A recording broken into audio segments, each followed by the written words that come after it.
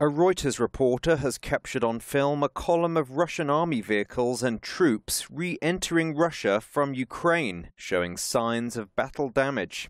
The evidence comes as the international community condemns the Kremlin for what is being termed a full-scale military intervention in Ukraine. The still images show a convoy displaying no military identification, with troops sitting on top of armoured personnel carriers. Some of the soldiers appear to be bandaged, and one of the trucks, which was being towed, has a smashed windscreen and headlights.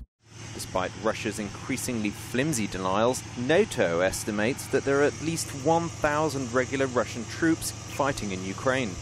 Donetsk insurgency leaders today confirmed that thousands of serving Russian army soldiers are fighting in their ranks.